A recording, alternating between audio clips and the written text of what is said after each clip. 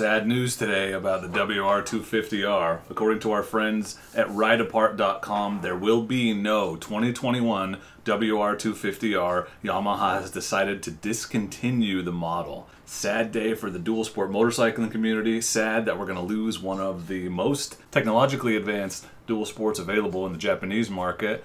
Here's hoping that Yamaha has something in the works.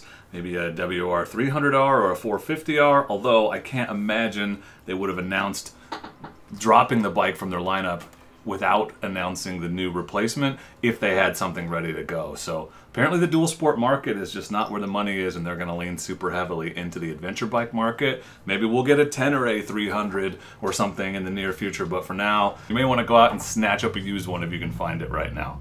Don't forget to subscribe for more dual sport shenanigans, news, adventures, and all kinds of other stuff.